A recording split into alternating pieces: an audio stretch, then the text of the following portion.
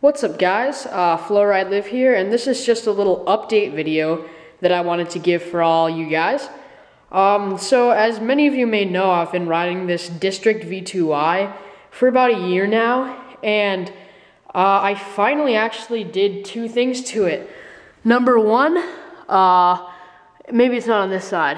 Here we go. On this other side, right there, I don't know if you can see it. It's a very small little pressure crack. It goes around a little bit right in there. But that's not all. Today, I smashed one of my dropouts in this. So as you can see, that left dropout is done. There's that huge crack right there.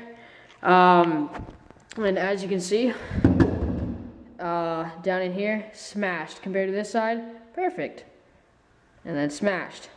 So I can no longer grind on this side of the deck because it has these like ripples in here that make it impossible to hold a slick and smooth grind.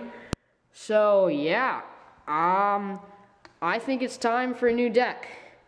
So if you guys want to, comment below on your opinions on what deck I should get next, because obviously this guy is done. There's another view of the crack right there, and just absolutely annihilated this left dropout. So yep, there it is. And yeah, comment below on your opinions of the deck that I should get. Alright, thanks guys.